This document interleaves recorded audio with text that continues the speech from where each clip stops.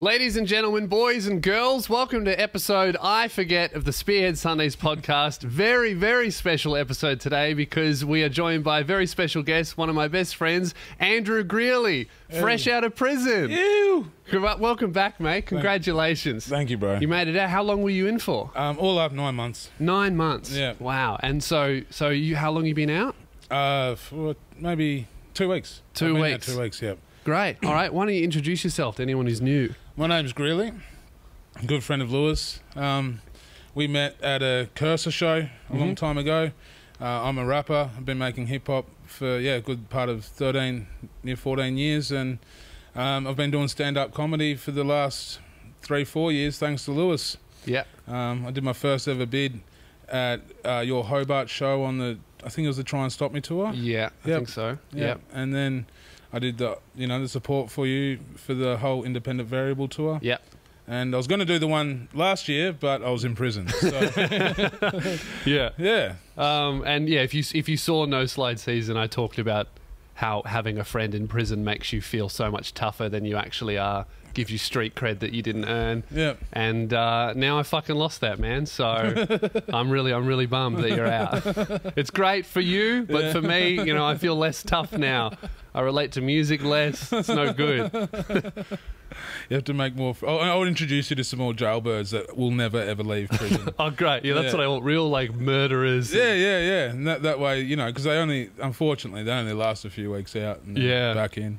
Since I've been out, I caught up with a good friend that I made in there, and he got out like a few weeks before. Yeah. And then 4 days ago, I got sent a video of him being dragged into a paddy wagon by the cops. I was just I was shattered because he's a good bloke, And it sucks that people get caught in the system like that. Yeah. So you were in Risdon Maximum Security? No, I went into medium.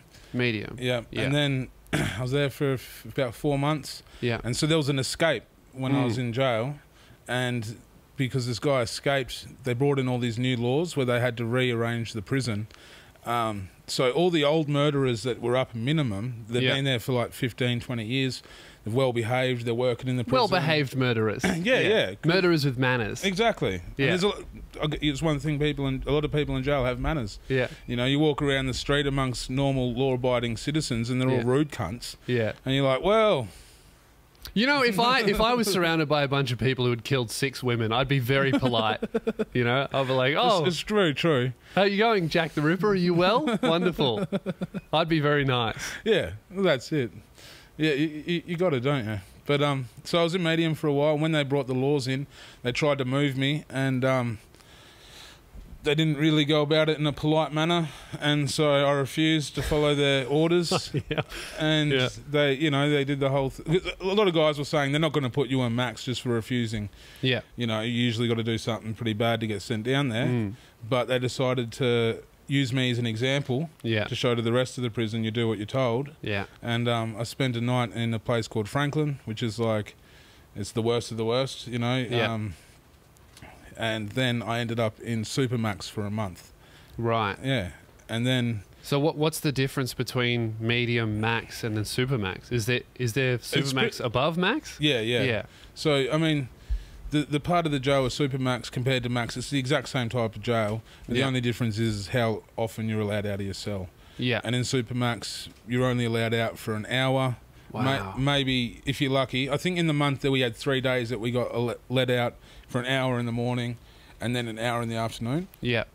But generally it was only an hour in either the morning or the arvo, and I probably spent about a total of 2 weeks just locked down completely. Wow. We weren't allowed out of our cell.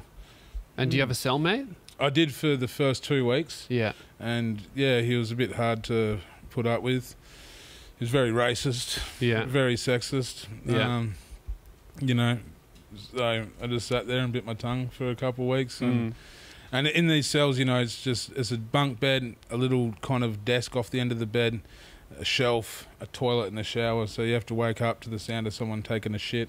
every morning. Oh, that's not good. No, I've got this little air freshener. It's like an air wick freshener you can buy off the canteen, and I keep it up on my mattress. Yeah. And as soon as I wake up to the sound of his shit hitting a metal toilet, I just grab the air freshener and just sit there, put the pillow over my head, and just go to my happy place, just rocking back and forth. Oh, no. Because I guess jail food wouldn't produce the most healthy poos. Nah, it makes everyone fart. Really? And everyone's fart smells the same because they're all eating the same food. You know what I mean? Who did that? Fuck, it could be anyone. Yeah, the whole yard. Like, and then you've got, you got 200 people walking in circles just farting. Yeah. Yeah. Just walking into the person in front of them's fart. Yeah. Oh, that's disgusting. Cop this. And then passing it on. In your nose, out your ass. It's pretty close to the human centipede. It could just be the same fart. There's only ever been one 200-year-old fart, and everyone's just inhaling and exhaling it through their ass. It's a cycle. It wouldn't surprise me at all.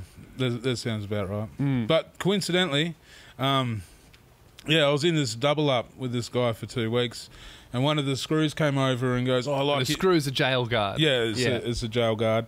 And he came over and he goes, "I like your music, mate. Do you want a single cell?" And I was like, "Fuck yeah." Great. Can't complain. So I got up into a single cell for 2 weeks. And then... But didn't you just go nuts not talking to anyone? Yeah, so you still talk, like everyone sits at the bottom of their doors and just yells out and... Oh, okay. Yeah, so... Yeah, you still talk, and it's very loud and echoey because you got like 20 people yelling out, and you got someone from the cell down over here trying to talk to the cell upstairs over here, and... So it's like it's a giant group chat. Yeah, it's very echoey. Yeah. But, yeah, so, and then because in Supermax it also, like, they bring certain people in for protection. Yeah. And keep them in their cell because they only let out a few guys. Like, they don't let out everyone for the same hour. Yeah. They'll let out, like, 3 people that they know don't have any problems with each other for an hour, say, like, 8 o'clock until 9. Then they'll put them away and they'll let 3 other ones out for an hour, put them away. And then they'll let the ones in protection out. So that no one can bash each other. Right, so it's like murderers 6 to 8, pedophiles 8 to 9. Yeah, pretty much. Yeah, and there was some pretty funny moments in there, man. Like this pedophile that's known as 6000 ended up getting brought into Supermax. Why is he called 6000? Because he was caught with 6,000 pictures of kids on his computer. But I actually Googled him, and it's 34,000. Oh, really? Yeah, but it just doesn't have the ring that 6,000 Yeah, 6,000 does sound better. Yeah. And some guys named him that when he came into jail, and he just copped it. 6, and so we're all in our cells, like, and you hear someone getting brought in, and, you got like a little window about that big to look out of your cell door, and you can see, and all of a sudden in comes the screws with 6,000. Yeah. And the whole unit's just going, 6,000, you kid fucking dog, and terrorise him. As soon as he's walked in, he's like, and he tried to run away, like, in cuffs, and the screws dragging him back in, put him in the cell. And then so for a week, everyone's just yelling out, "Kill yourself, you fucking maggot. Kill yourself, you fucking pedo dog." And then he's sitting there just kicking the door, just going bang, bang, bang. And everyone's like, "Don't make it worse for yourself." Yeah. Yeah. And it was a loud week. Yeah, fuck. And coincidentally, I know someone in Hobart whose brother used to play Dungeons and Dragons with 6,000. Yeah. Yeah. And so I told everyone that. What, did he play, a level 34 child molester? Damn. But I told everyone that, and then they terrorise him again, and then I found out apparently Tassie's so small, he used to catch up with a bunch of other sort of D&D nerds, and they'd go to a graveyard at night and role play being vampires. That's fucking weird. That's how little there is to do in Tassie. It's like, it's either you dress up as a vampire at the cemetery or you fuck kids. It's the only 2 activities. But yeah, and so I told everyone that, and then all of a sudden, when fellas are getting out, they'd be at his cell door going, "You think you're a fucking vampire, do you fucking dog? I'll bite your face off." Like, just... Yeah. Fuck. It's really like, it just sounds like high school bullying, but instead of nerds and jocks, it's like rapists or murderers. Everyone has their own clique. Pretty much. So when you were in there, because what did you go away for? What did I go to jail for? Punching someone at a pub for tagging the venue. Yeah. Yeah, guy was tagging the venue. It was my mate's dad's pub, so I've got a lot of attachment to this venue. Yeah. I went to a concert I walked out the front of the gig at the end of the night, and there was a hippie, anarchist, Sea Shepherd jumper wearing sort of guy riding Form 1 Planet on the front of the pub. I got into an argument with him because he was trying to explain to me how people need to come together and overthrow the corporate blah, blah, blah. And he's tagging a fucking pub. Yeah, exactly. Where independent artists are performing. Exactly. Good one, bro. Go hit up a bank, maybe. Start there. Yeah, straight up. But, yeah, so I got into a stupid argument. He was pretty provocative, and I was pretty drunk. I lost my temper, and I punched him a few times, and I broke his jaw in 2 places. He didn't go to hospital. And after a week, it developed into a life-threatening infection where he had to be induced into a coma for 20 days. And then when he woke up from his coma, he refused to take his medication, discharged himself from hospital, told the doctor he's going to treat it with cannabis oil. Fuck. And then... People really think that shit cures everything. Yeah, I know. It might cure a few things that maybe we're not using it for, but it doesn't fix a fucking broken jaw, you idiot. No, that's exactly it. And so it got worse, and it got infected again, and it was back in 2016, so it's like 4 years ago now, you know. Yeah, because you've been dealing with like that legal battle, because I remember you were going to jail, and then you were getting off, and then you thought nothing had happened, and then it came back. It was like and then I went such to a jail, long process, and then I got out of jail. Yeah, after 2 months, and the prosecution appealed my sentence, so I went back to court. My lawyer was like, don't worry, it's going to take months. If you do go back in, it's going to take months, blah, blah, blah. And I went back to court just to show face because I thought that would help. Yeah. And 20 minutes later, I'm back in the cells underneath the Supreme Court, and I was like, fuck. Yeah. And then I was in there for 7 months. That's crazy. Yeah. So, but in terms of like what you did compared to the rest of the inmates, were you on like the lower end of things, or how do you mean? Like was your offence like less serious than most of the other people? You got guys in there for drink driving. Yeah. You've got like with the way FEOs are. Do you know much about FEOs? No. So they're family violence orders. Yes. Yeah. FEO. And like there's one 20-year-old who's a young guy. His baby passed away. Yeah. And so the night that his baby had passed away, him and his girlfriend got drunk, had an argument. No violence. The neighbours called the cops. The cops rock up, put a FVO on them, so they're not allowed to be near each other. Yeah. And then when he went to go to his baby's funeral, the cops rocked up and arrested him at the funeral because he's within 500 metres of his partner, you know. But she would have known that he was coming. Yeah, she didn't call him. That's disgusting. Yeah, so, you know, and like that poor kid, like... He hasn't been violent. He hasn't done, you know, like... Oh, so he's in prison for violating the order for trying to attend his own child's funeral. Yeah. Rather than for an actual crime. Yeah.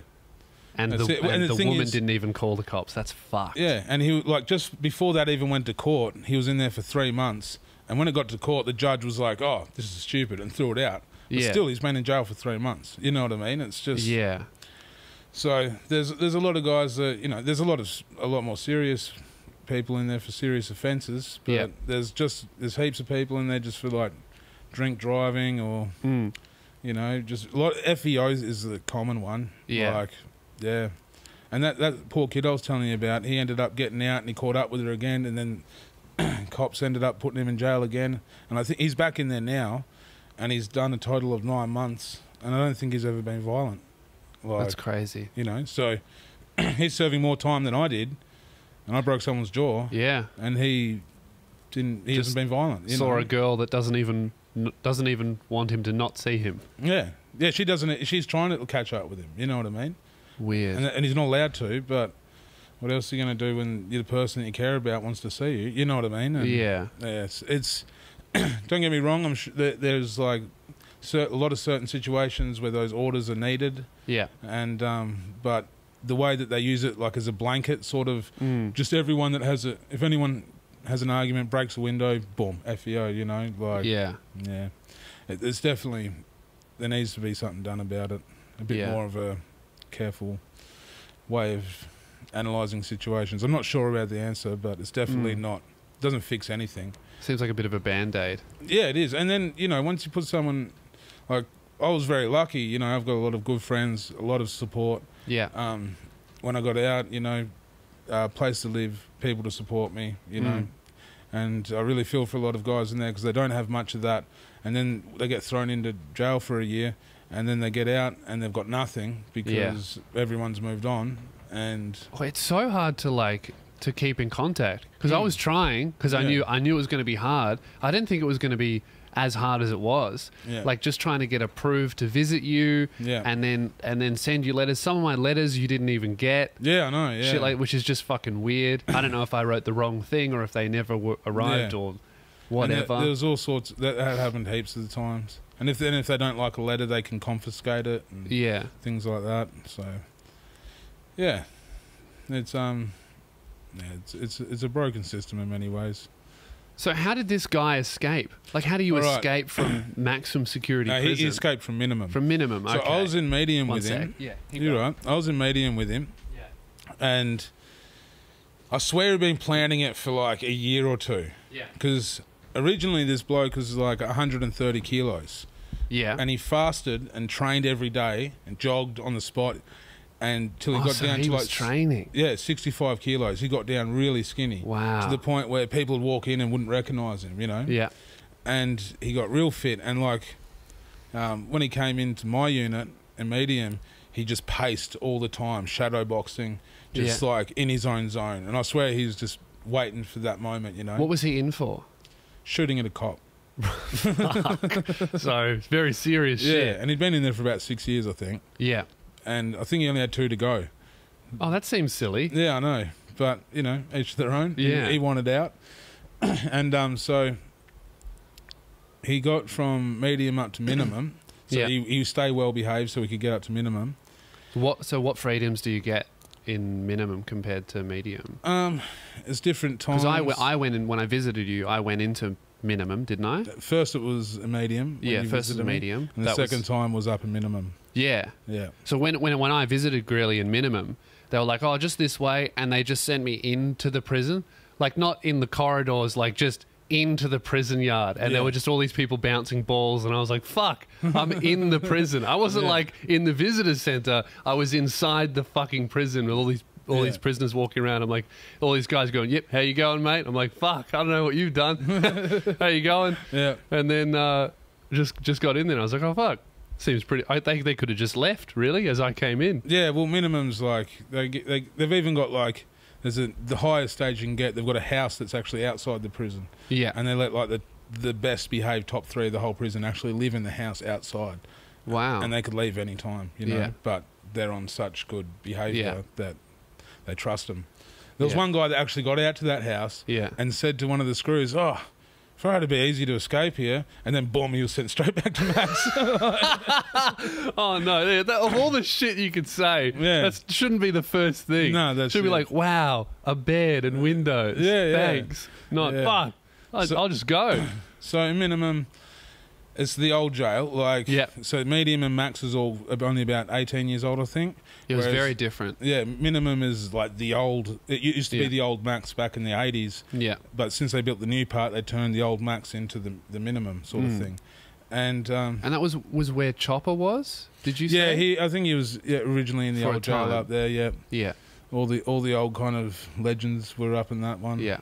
That was the Pink Palace, it was nicknamed, because the walls were painted pink. Yeah, yeah. And... yeah, so up in there, and at the time they've got very high walls. They're about 4 metres. No, about 6 metres high. 6, from what I saw. Yeah, about 6 metres high. Yeah, but they didn't have barbed wire across it. And what happened was, they had an inmate who's a really good artist paint a mural on the back wall of the. Yeah, I saw the mural. Yeah, you could see that. Yeah. So on the right side of that mural, he had a scaffold because he was up there doing the painting. Surely this seems like a big fuck up on the prison's point of like, hey, maybe don't build a ladder on the inside of the fucking prison. But that's, I mean, because they trust them so much. You know? And as far as I know, the scaffold was left in the right corner of it. Yeah. And old mate who escaped, he hit the scaffold, climbed up it. As far as I know, he had like a rope tied together out of sheets, like the good old, you know, jailbreak rope. Yeah, real cartoon shit. Yeah, and he climbed up, tied on, scaled down the other side, And then when he got out of the jail, the screws were chasing him. Yeah. But he was really fit because he just spent the last year getting ready for this moment. So he just did laps around the car park and tired all the screws out. Oh, genius. Yeah. He just ran a marathon. He just did a marathon, tied all the screws out so they're sitting on the ground like catching their breath, and then he ducked off into the bush. Yeah. But there's one big problem with that plan. When you get out of the prison, you're in fucking Tasmania. Yeah. Where do you go? It's a tiny island. Well, there was a guy that escaped a while ago, and he had a boat ready to go, and he jumped on the boat That's straight smart. away. But then I think he just went north in Tassie and got caught anyway. But why did you get a boat? You should have got a car if you're just going somewhere else in Tassie. I'm not sure. But, yeah, and so, well, this fellow that escaped, he... And, you know, when we found out, we were down to meet him, like, he's escaped, and we're all sitting down, you know, they've locked us all down because it's emergency and all that. And what was the reaction with the rest of the prisoners?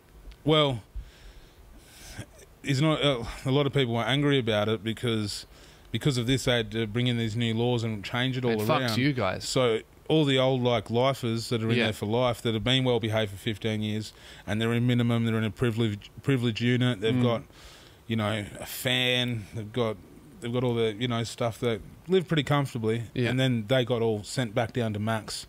And that's where I got in trouble because the guy escaped. They had to reorder the prison, and then they tried to move me because they're moving these guys from up here down to here and moving them to there. So they try to move me here and yeah.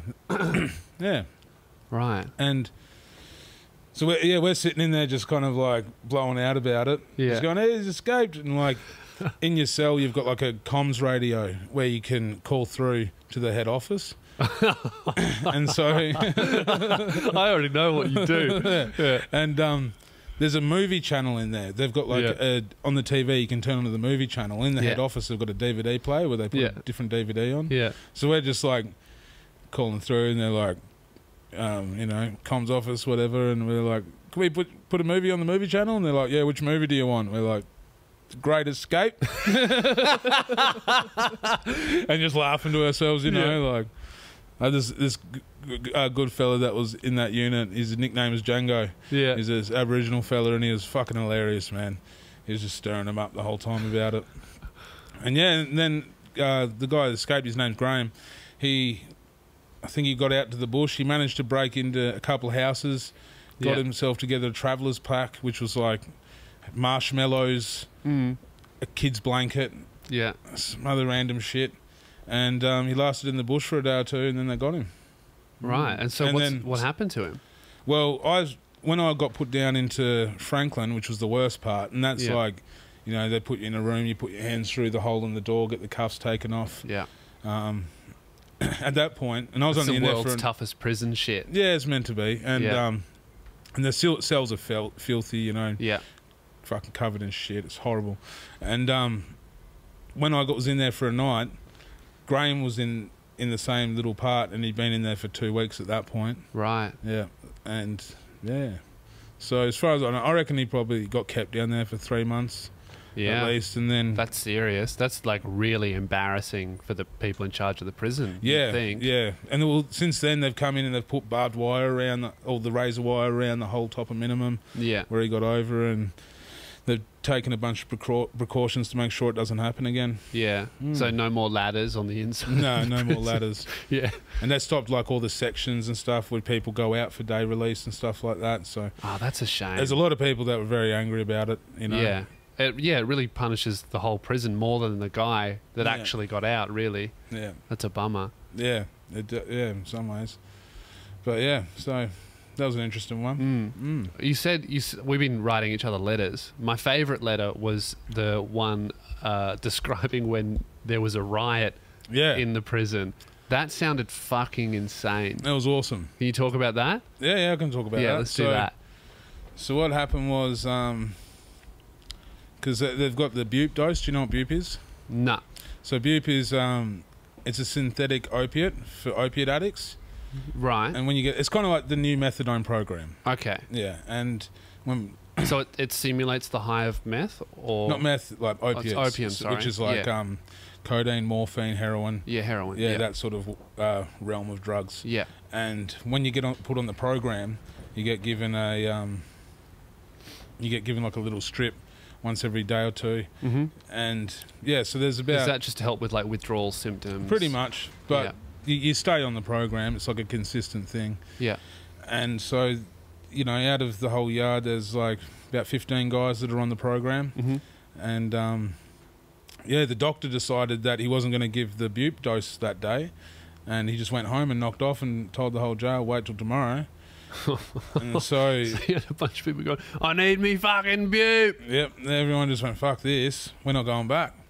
And the word got around, and you know, it's pretty much that was how it was. Everyone's not going back From the yard into their cell. Yeah, into... So a medium, it's like an open yard with like 6 different blocks. Mm-hmm. I think it's 6. And each block has 4 units with about 8 or 9 cells in each unit. Mm-hmm. So you walk out of the unit and it's all outside sort of thing. It's not like a kind of inside, if you know what I mean, Mm-hmm. like jail. Yeah. And there's like a basketball court and a little grass area and a little training area and stuff. Mm. And on the grass area, we kick the footy and stuff like that. So everyone's just decided we're not going back, you know. And so at 4:30, they call out food handlers to the top of the ramp. And I was a food handler. Yeah. And that's the signal for the food handlers to go up to the top of the ramp. Everyone else goes back to their units. The food handlers get the food, come down, give out the food for dinner, and then go into the unit, and it's locked down for the night, you know. Yeah. But so as soon as they've gone food handlers to the top of the ramp, everyone just kept walking, just ignored it. No food handlers went up. I wasn't going up. Yeah. You know, if I'd gone up there, I would have looked like the one guy that's like... Yeah, it sounded like you were in a really weird position where you didn't really want to riot, but if you don't participate, then you're like a rat. Yeah. Who's... It's like a strike, really. Yeah. Because they've taken away something away. They've taken something away from the prisoners. Yeah, it's a strike. They deserve. You're 100% right. And it's just like a strike. Yeah. So you can't not strike, even if it's not exactly your problem. Yeah, exactly. And so yeah, we just kept walking in circles, and the screws are all walking around going, "Come on, everyone back in the units," and everyone's just looking the other way. Like, So how many prisoners are there versus screws? 200. Yeah. And there's about 8 to 10 screws. Yeah, so they can't do anything. No. Yeah. No. And they don't have guns or anything. So Yeah. You know what I mean? Like, Yeah. Fuck, that's great. Yeah. And so everyone's just ignoring them. The screws have done it, walked around, tried to tell a few more people, "Come on, back in the units." And Have they said why they're striking? Or they're just no, ignoring everyone just them? ignored them. Everyone just said, "Don't look at them. Just pretend they're not there. Yeah. Keep kicking the footy." Yeah. You know, and so yeah, after about 10 minutes of walking around, realising they're just getting ignored, the screws were like, "All right, we're going," and they've left. And it was just like, what do we do now? Yeah, fuck. So no guards now. No guards. We're just all here. Kick the footy. Everyone's still just walking in circles. What time is this? About 4:30. Yeah. 4:30 is like lockdown. Yeah. And yeah, so it gets to about I say 10 to 5 o'clock. Yeah. And then there's these 2 little fellas. Now there's one fella called Elijah, right? Yeah. And he walks around like this. Yeah. He's about 5 foot tall, and Yeah. I was in a triple up with him when I first got into medium, which is a cell with 2 other people. Yeah. And he was a weird kid. Like, he'd sit there at night and look at his finger like this, and go randomly at like 2 in the morning, go, "Yeah, righto." That's fucking weird. Isn't that straight out of The fucking Shining? Bro, like Stephen King wrote bro, that up and it was terrifying. a week later, Yeah. I watched The Shining on TV, and I'm like watching The Shining and looking at this cunt, and he's just lying in his bed, just staring at the roof like that. And He I was goes, just he's like- seen it, he's lived it. Yeah, But- he was such a funny little cunt, and he's in there for stabbing a IGA supermarket worker for he was trying to rob the place, ended up stabbing him, Yeah. but he was getting the money to pay off his fines. Yeah.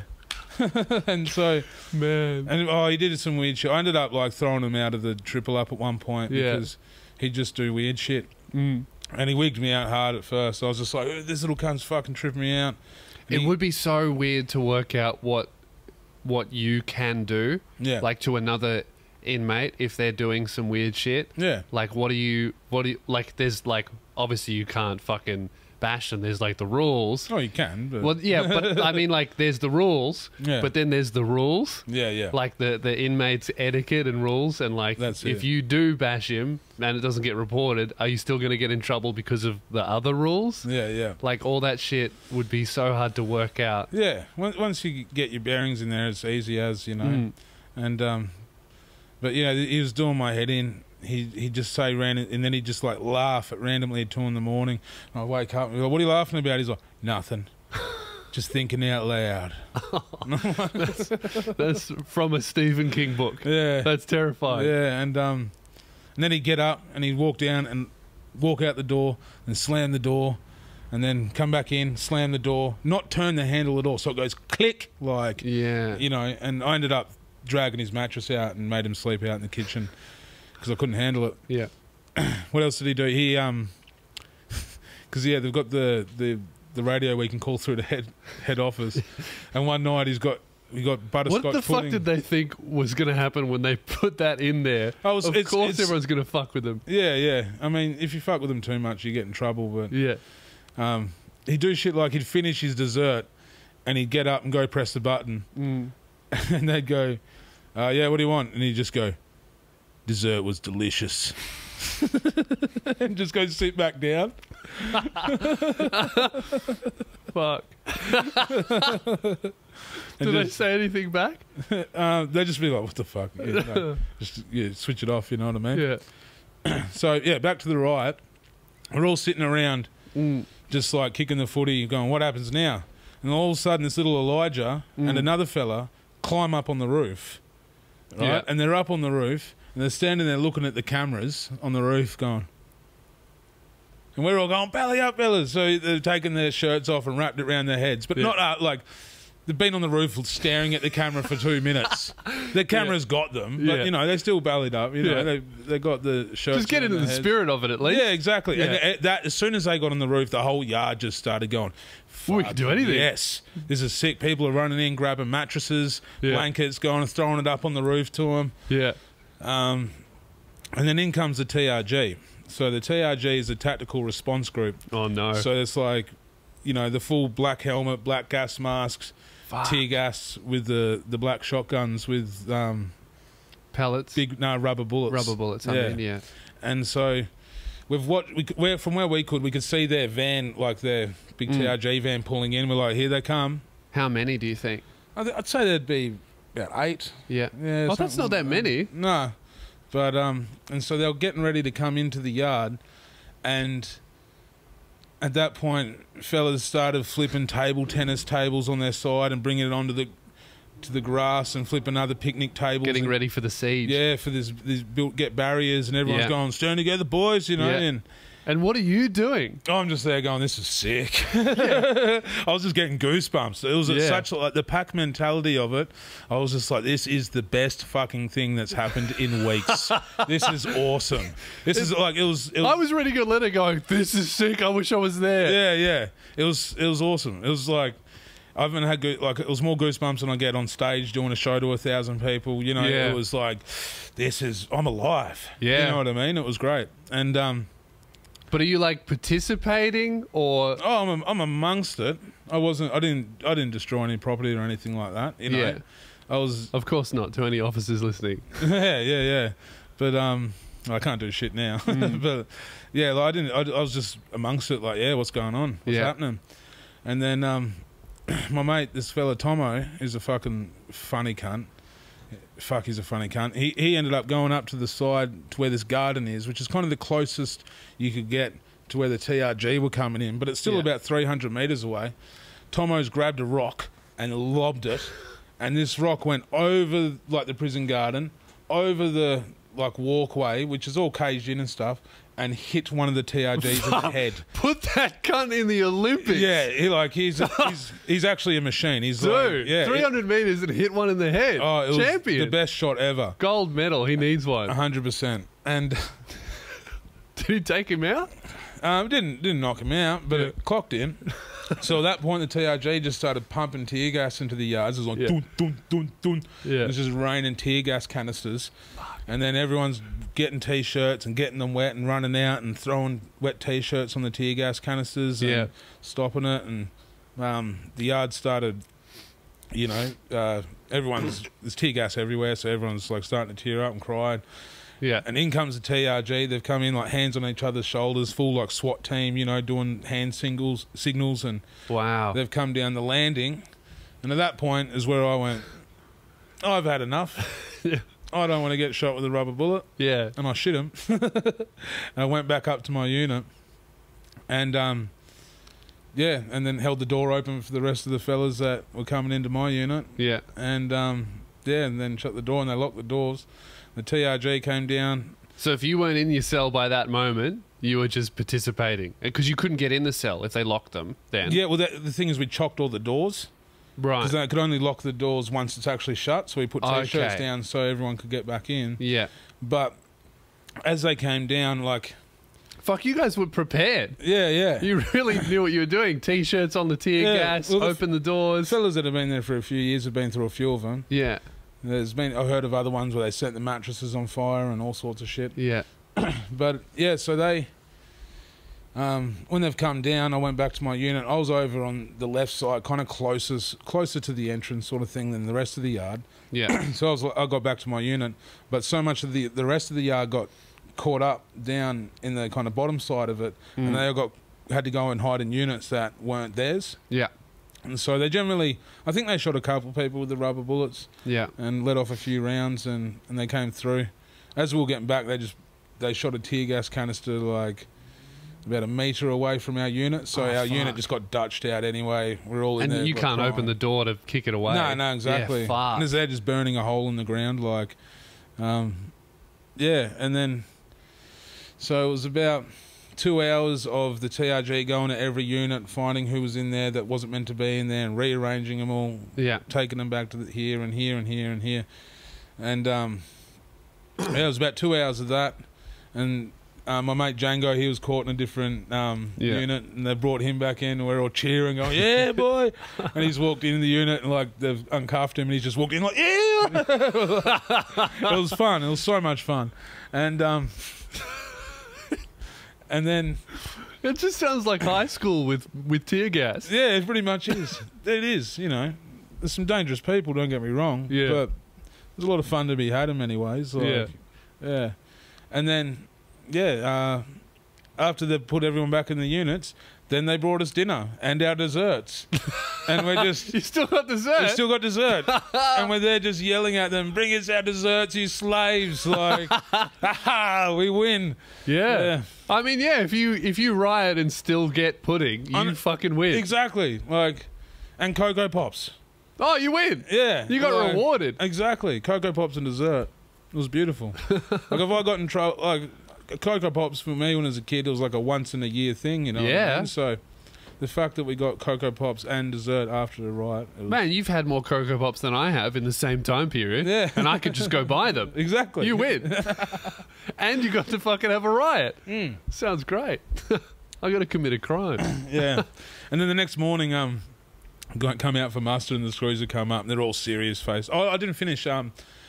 At the very end, just before they brought the desserts, they came in and did a cell count, and the TRGs walked into our unit, and they've, you know, just holding us all at point blank and just making us recite our names, and one of my mates is just stirring them up, and they're just, you know, yelling at him with a shotgun pointed at his face, and he's just like, what, you know, and they're like, no, you know, just trying to be as serious as possible, you know, and yeah. But the next morning we've come out.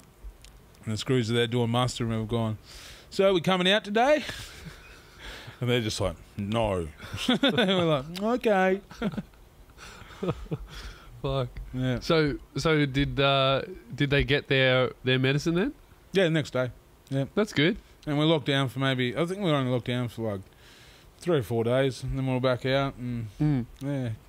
Lots of table tennis tables and that sort of shit, but yeah. A small price to pay. Yeah. For Cocoa Pops. Yeah, and desserts. And a great night. Yeah, and just, yeah, it was so exciting. So when that happens, like, did they punish specific people, like instigators? Yeah, so there are 2 guys on the roof, and Tomo, who threw the rock, I think Tomo got put down into Franklin for a month. Yeah. And then I was in Supermax with him. Yeah. As well as one of the fellas that climbed up on the roof. Yeah. Don't know where Elijah went. I think he might have ended up back in Mersey, which is the psych unit. Yeah. Because I think he'd been in there a few times just because he was... He probably went to the hotel that was in The Shining. Yeah. No, but the Overlook. He was down in with Martin Bryan and that in the psych unit. Because at one point he did some other crazy shit. Yeah, he did If some you're not from Australia, shit. Martin Bryan is the guy who did the mass shooting that got our guns banned. Yeah. So very, very hectic criminal. Yeah, yeah. But he's been in there for like 25 years now. Wow. And he's just like, yeah, he's just like, he's kept in the 2x4 metre cell. Same deal as in Supermax. They get let out for tiny little amounts of time. Yeah. And they've heavily medicated him, so he's just, you know.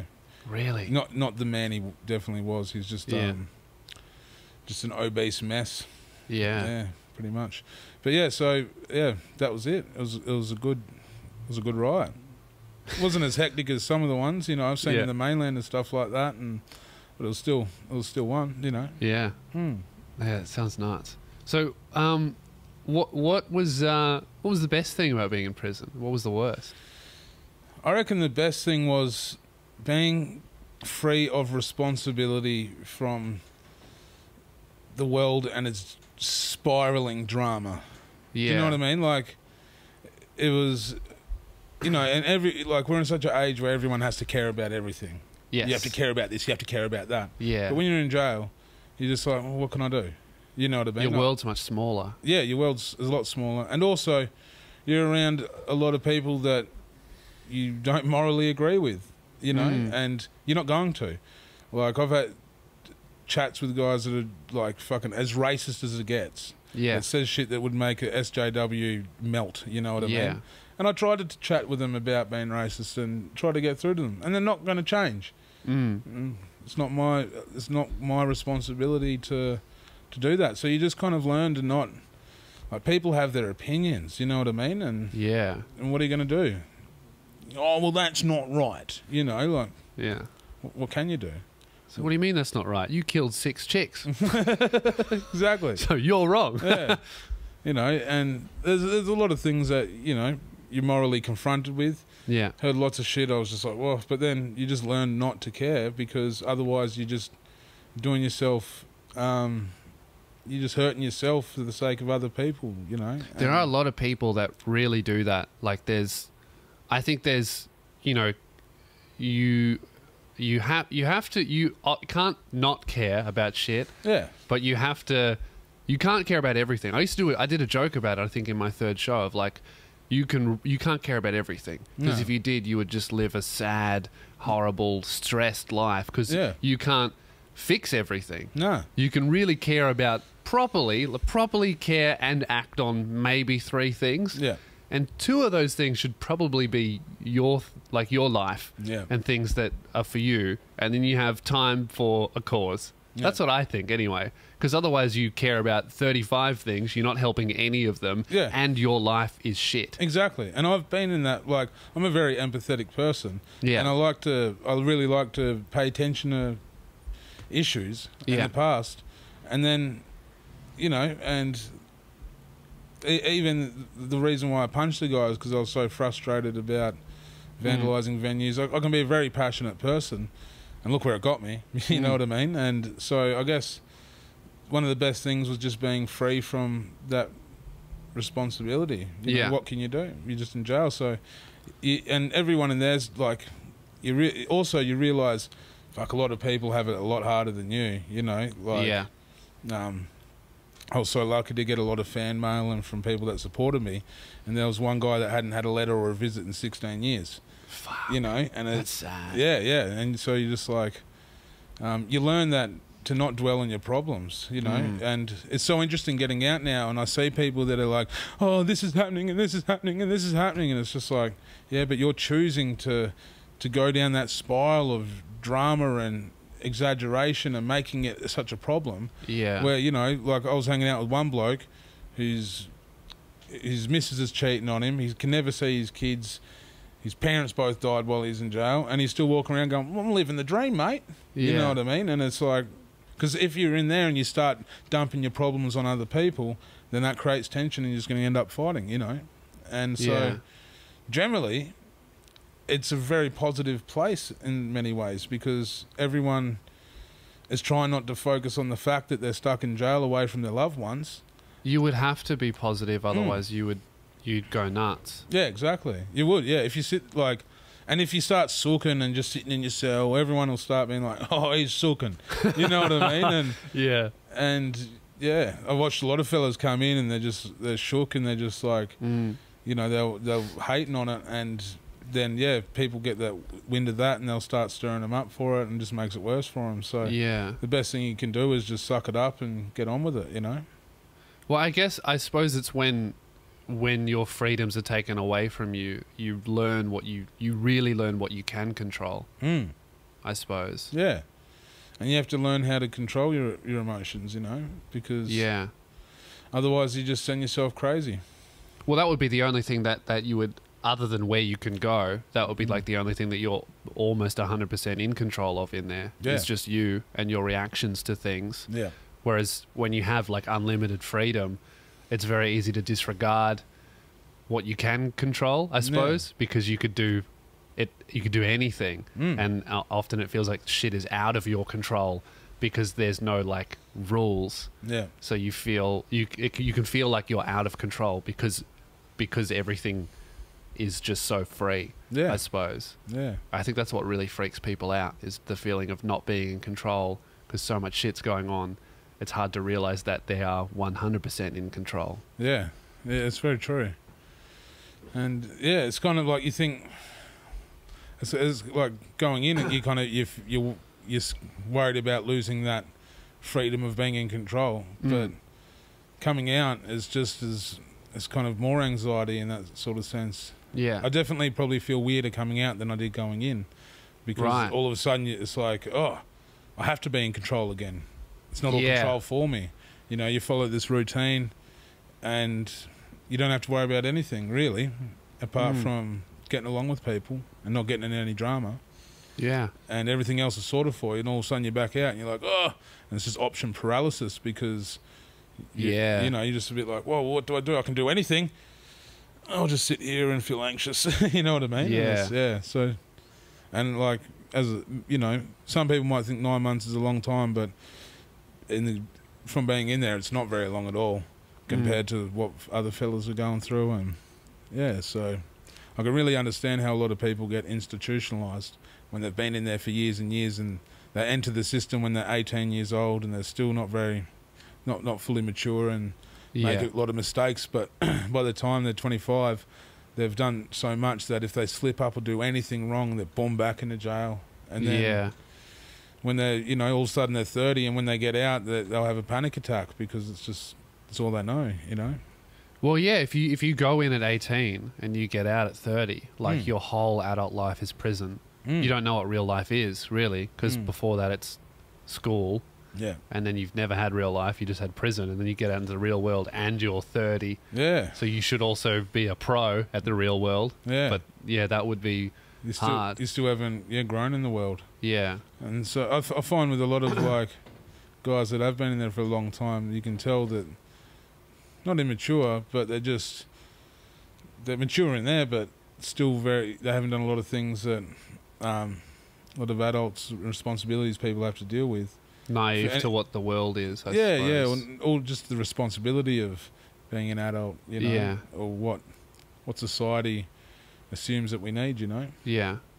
So yeah, it's an interesting one. So that's definitely the most I kind of learn out of it. Yeah. So you think? What do you think about the rehabilitation? Do you think that happens? People can choose to rehabilitate themselves. Yeah. But there's no rehabilitation really. You can do a course, like they're doing barista courses, you know, like yeah, you've done something wrong. Make coffee, you know. Like, That's so fucking Melbourne. Yeah. You know that some chick from Melbourne with pink hair came up with that program. Teach all the murderers to make coffee. That'll fix them. yeah, And they get out and they're like, oh, I know how to make coffee and prison wine. yeah, What do I do with this skill set? yeah. It's but. And the caseworkers, I give it to a lot of the caseworkers because the caseworkers are good people. I had a good caseworker. Her name was Beck, and Yeah. and I asked her a couple of weeks before I got out. I was like, Beck, you know, you're a woman. You're working in a prison around dangerous criminals, and I was like, what's the hardest part of your job? And she was like, honestly, dealing with the screws. Like, Really? She said working with the inmates is a breeze most of the time. She said, don't get me wrong, occasionally she'll talk to someone and she'll be like, this guy's a sociopathic freak that shouldn't be allowed near a woman ever again. And she feels like she needs to have a shower afterwards, you know what I mean? Like, Yeah. But generally, her main issues was trying to just work within the system and the system stopping her doing sort of shit. And do you know what remission is?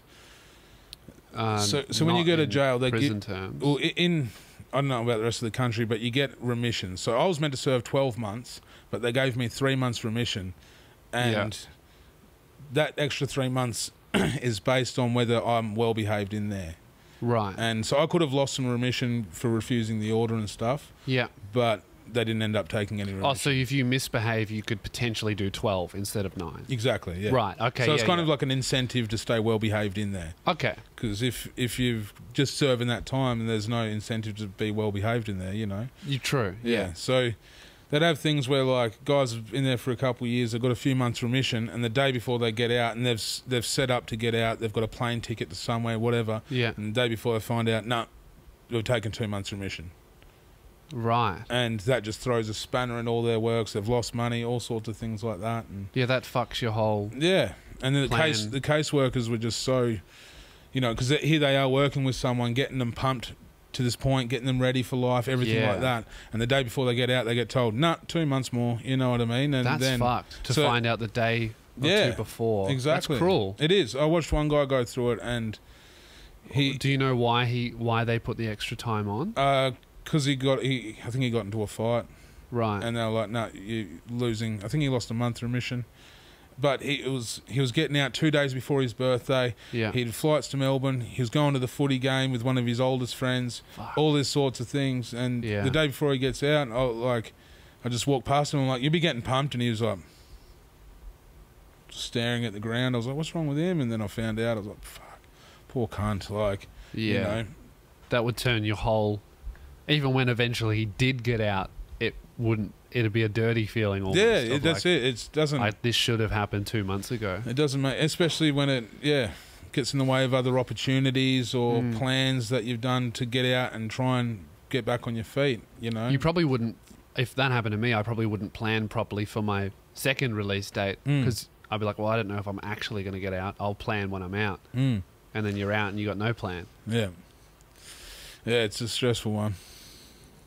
I only found out a week before I got out that I didn't lose any remission. So for that, up until that week, I was thinking, well, I could not be getting out in January. Who knows? Yeah, you that's know, what I and- thought as well because I yeah. knew that could happen to you. You Yeah. were like sometime in early Jan and I was like, I'm not going to keep my fingers crossed because you'd already been out before. Exactly. And then you got fucking 7 more months. Yeah, So I was like, I'll be happy when I get a text. yeah, that's it.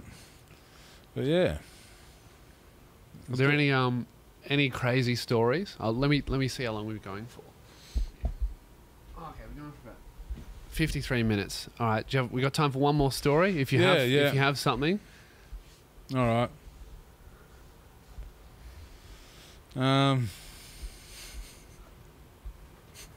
Just funny shit. So there's this one guy called Keith. Yeah. Keith isn't very smart. Mhm. He'd ask me how to write the number 23 for the date and things like that, and What do you mean, like 2, 3? 2, 3, The yeah, numbers. yeah. Not spell it. no, not spell it. Wow. Not very smart at all, Yeah. you know. And I went to church and medium because it was a positive thing, you know. Like Yeah.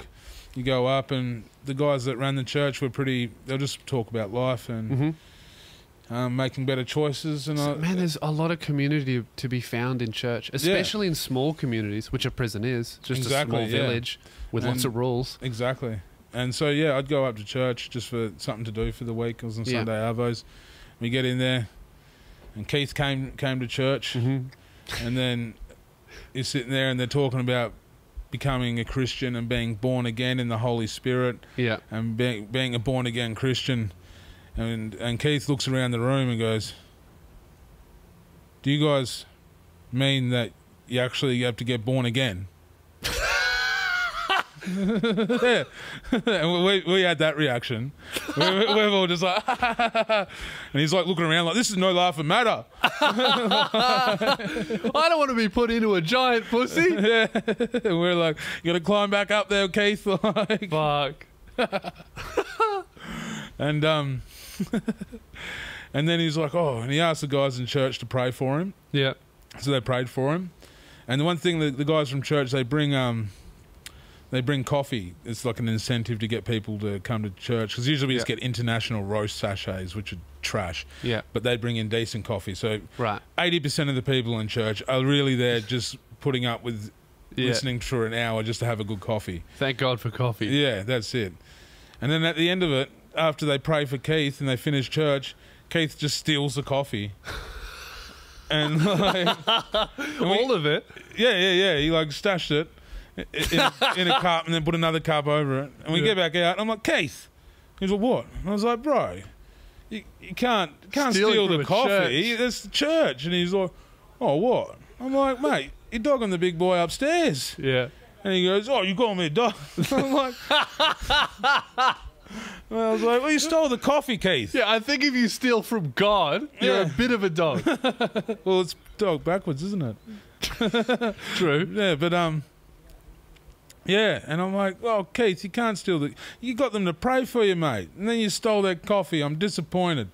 And he was like, "Oh, now you're making me feel bad." And I'm like, "Well, you stole from church, Keith." And he's just like, "Do you want some coffee?" I'm like, "No, I don't want the coffee. It's the principle, Keith." Yeah. And that's my phone. One sec. You grab it. I'll cut it out. So where was I? Yeah, I'm going. Do you want some coffee? Yeah. I was like, yeah. He's like, "Do you want some coffee?" I was like, "No, Keith. It's a principle. You know, you got them to pray for you. Then you stole the coffee." And he's like, "Oh," I was like, "Fucking hell." And you know, went on about it. And, and then one day I was chilling with the bloke, Tomo, that threw the rock at the TRG, and he's a funny cunt. The athlete. Yeah. He's a machine. And we're sitting there, and Keith comes over, and he goes, "Oi, Tomo," and he goes, "What's going on?" And he goes, "Oh, this guy up there's mouthing about me." What's Keith in for?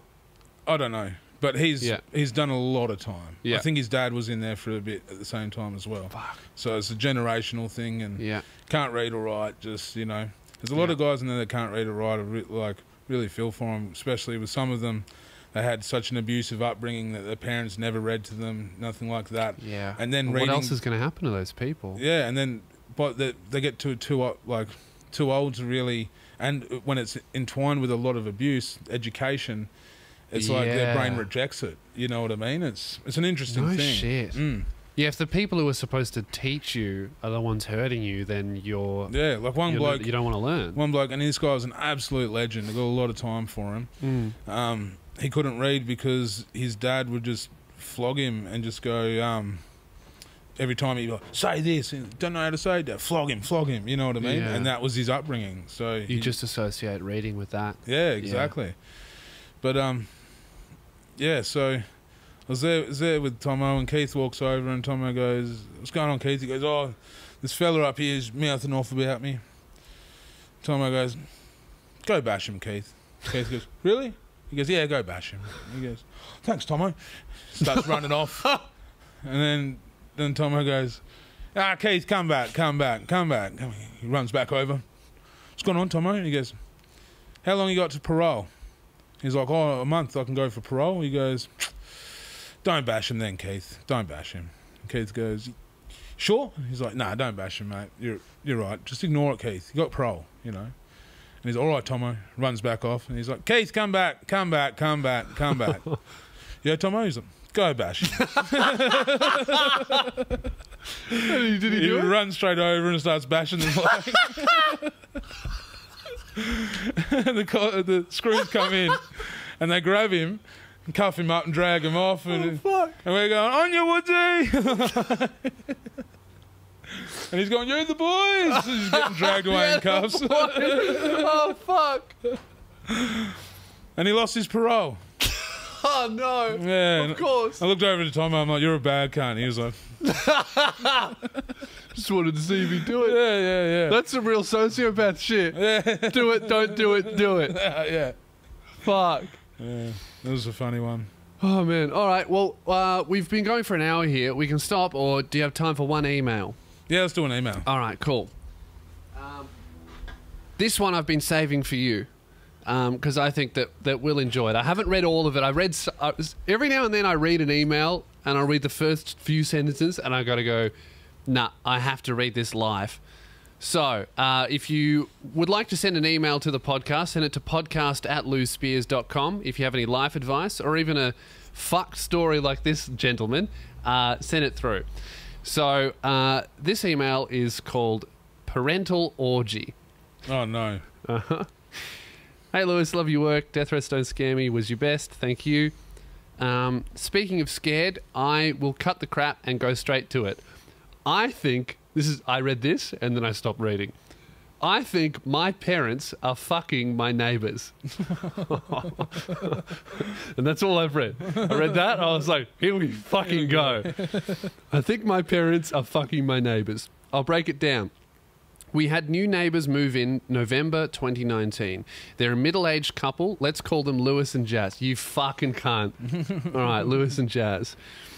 We're not calling them that, all right? We're calling them Tom and Christine, you fucking asshole. My parents, I'm 17, haven't had sex since I was born, probably. You know what they say, married people don't have sex.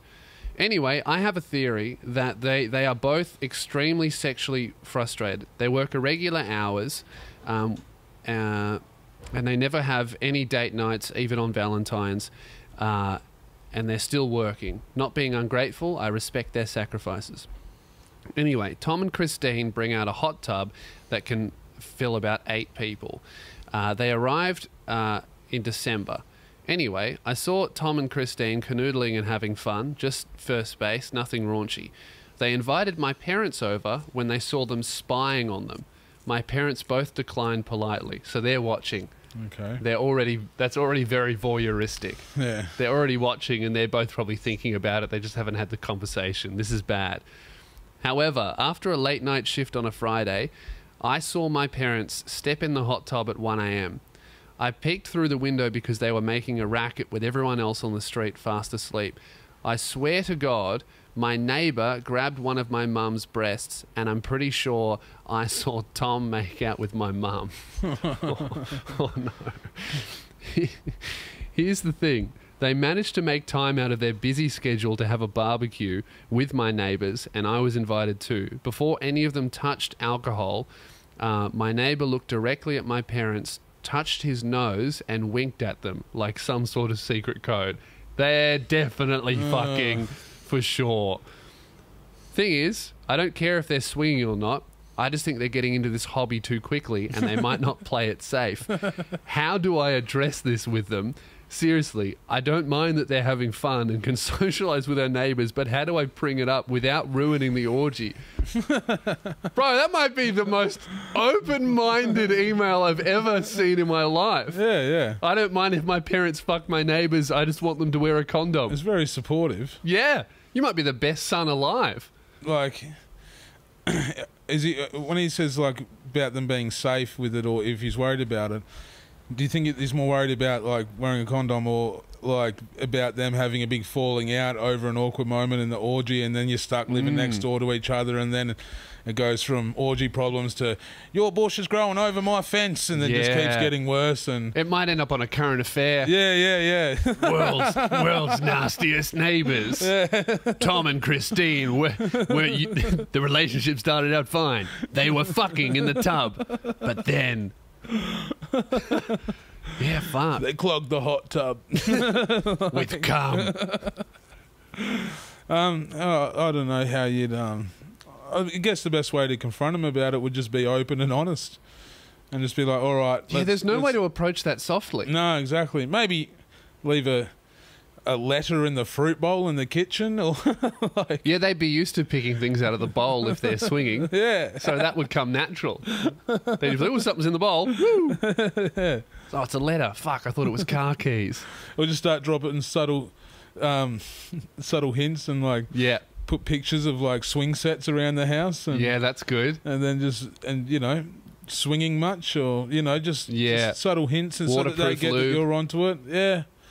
I think that the only way to do it is not in a cunty way, is just when they're in the same room, just walk in and be like, "Hey, are you guys fucking the neighbours?" Yeah. Just like that. Not, Yeah. "Are you fucking..." Just go, "Hey, are you guys fucking the neighbours?" All good. I just want to know. Yeah. And then you'll know straight away by their reaction. They won't say yes or no, but you'll fucking know. Yeah. And then you can be like, "All right, well, calm down, guys. You're getting Especially if into they this too make eye fast." contact with each other straight away, like, Yeah. Yeah. Yeah, if they look at each other to see what the other one says, they're fucking the neighbours. Yeah. They've done it all. Yeah.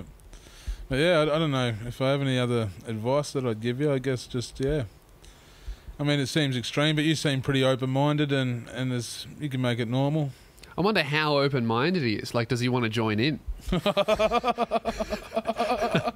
Oh, no. Well, whatever floats your hot tub. Whatever fills your tub. Yeah, whatever fills your tub. Yeah, fuck. I guess, I don't know. You know what? The worst case scenario is if you end up with a sibling Yeah. and you don't know if it's dad's or the neighbours. Yeah. Yeah, that's definitely...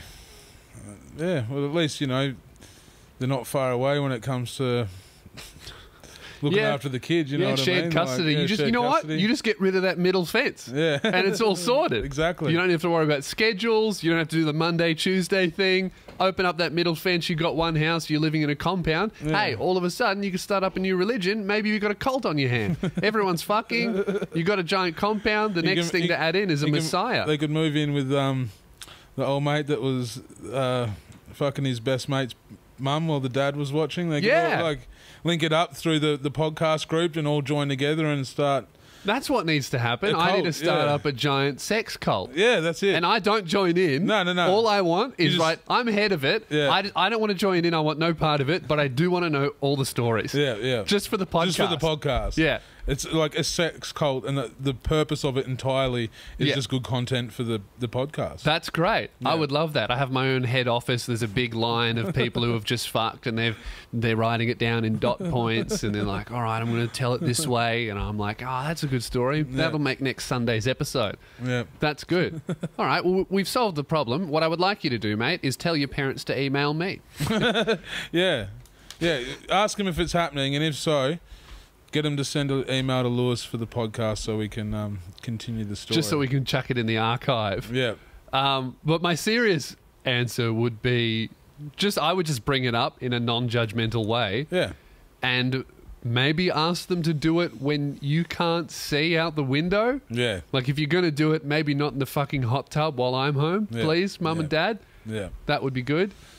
Yeah. Unless unless it's your thing, Or please only do it in the hot tub when I'm at home. Whatever fills your tub. You can start your own category on Pornhub. All right. Well, I hope that helped. And send me an update. I would absolutely love to know what happens in the next few weeks or months. If there are any significant developments, definitely send a follow-up. And I'll have to tell Greeley all about it. Yeah. All right. Well, thanks for joining me on the podcast, mate. Thank you for having me, and man. congratulations on getting out. Finally, you. it's been a long time coming. Yeah. I'm proud of you that you made it out Thank you without very having much, to do man. more time. Yeah, no, and I don't think I'm going to be doing any more time. It was an unfortunate circumstance, and I do regret my actions, and I'm glad that I've served my time and I've got it out of the way.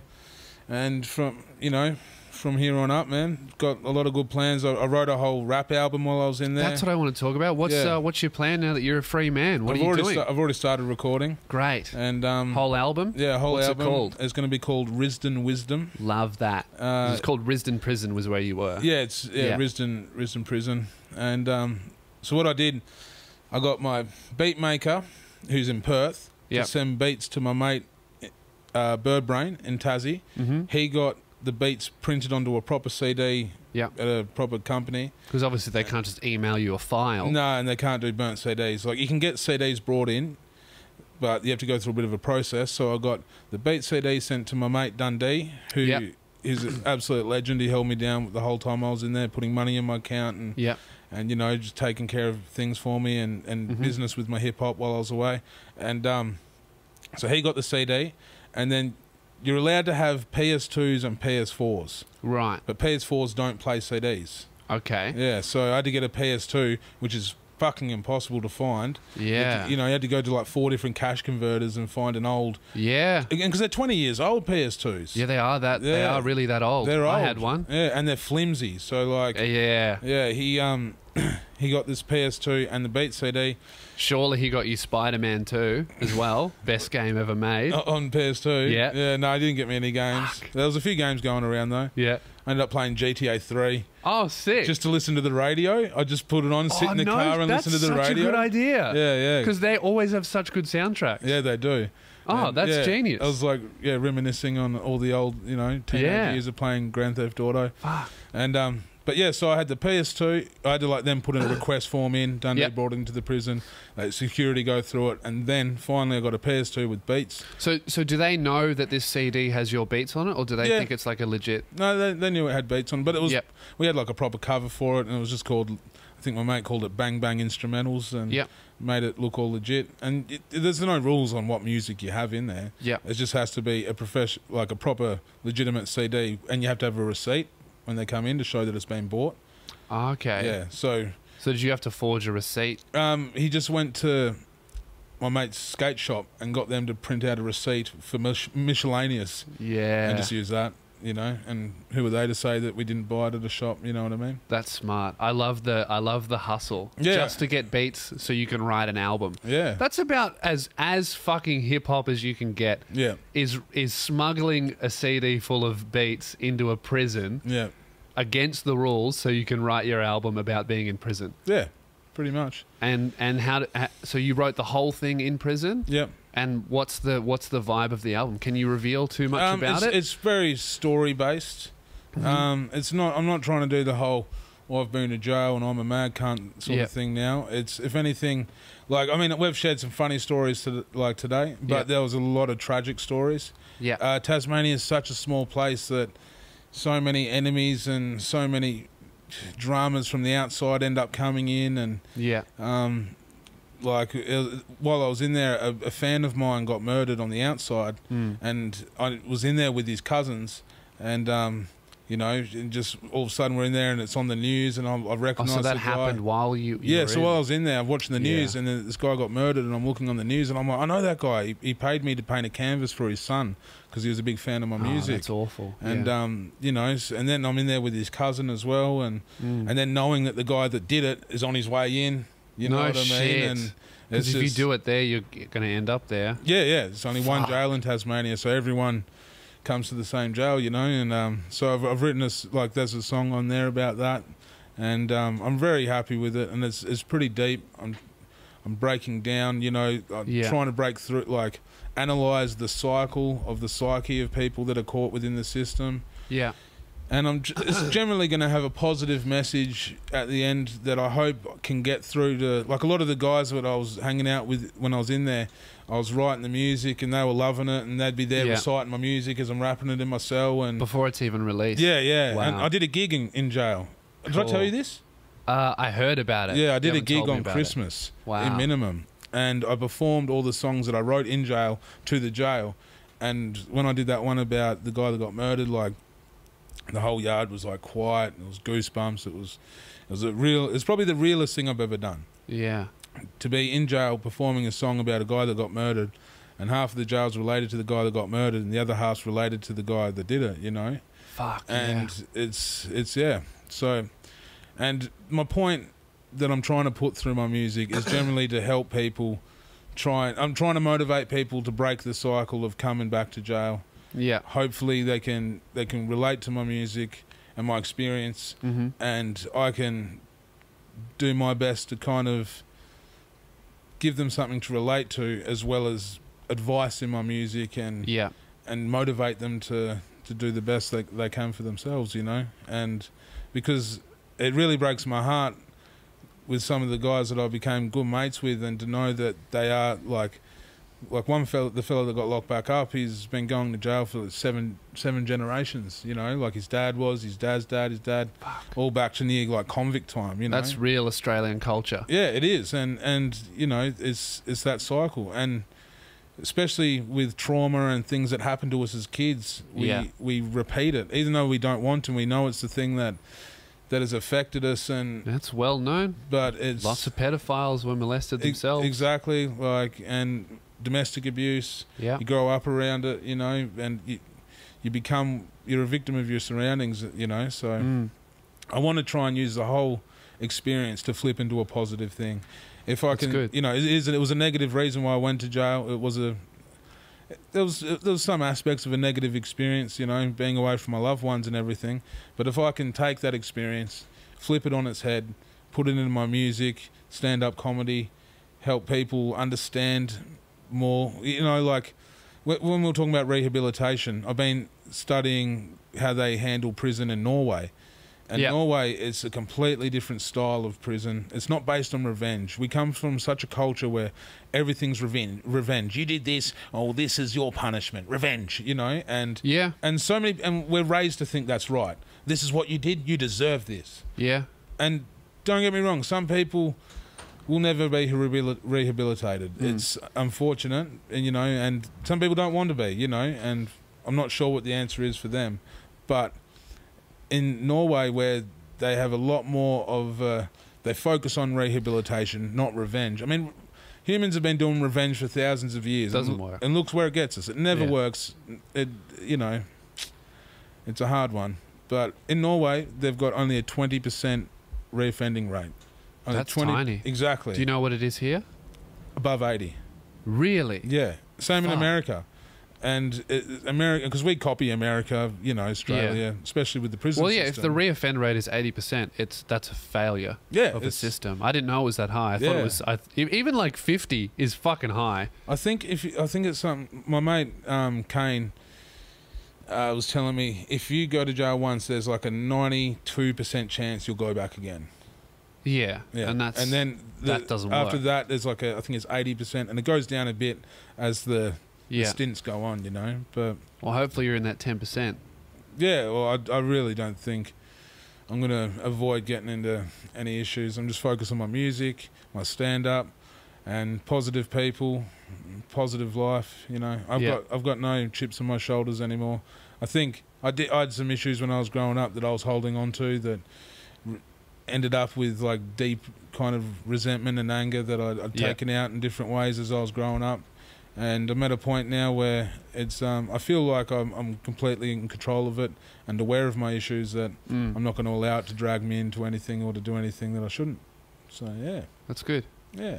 Well, when can people expect the album? So the album should be coming out around May. Yep. And at the moment I'm doing Dundee's album. If you guys like hip hop, check out Dundee. He did a Free Grill song while I was in jail. That song is fucking great. I posted it. It's like that song, like one of those few tracks where you experience emotion as you listen. Yeah, a few, like not just one. Because normally songs are like sad, happy, angry. Yeah. Whereas that one was like a real story. It's really good. Yeah, yeah, he killed it. I got played on the radio when I was in Supermax at about midnight.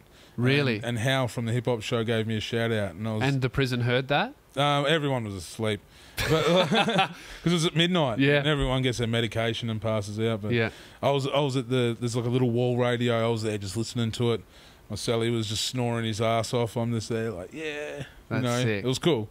And but yeah, so I'm gonna do Dundee's album, help him put that out. The pre-orders are available now, and then get straight into my album. Gonna do a few shows and like hip hop shows. Yep. With Complete, Cursor, a few other guys. And then put the album out and then focus on stand up. Yeah, we've talked about it a little bit. I want to shoot a comedy special for you. Yeah, which is awesome. I'm pumped for that. And you know, like, this is the tip of the like what we've talked about today is the tip of the iceberg of some of the funny shit that I've seen. I have like maybe 6 to 8 letters of stories Yeah. that and each, some each of the letter funniest be about shit. 10 pages. Yeah, Yeah. some of the funniest shit I've ever read. So, Yeah. yeah, Greeley's got some stories. I'm pumped to hear it, whether it's in music or in comedy form. So thanks for coming on, mate. Thank you Have very you on much. again very soon. And it's good to be back for you guys too. Yes, yeah. So Greeley's back. Make sure you check him out on all his socials, and the album's coming soon. I'll make sure to let you guys know about that. But that's Spearhead Sundays. Hope you guys have a shit one. Boys. Great.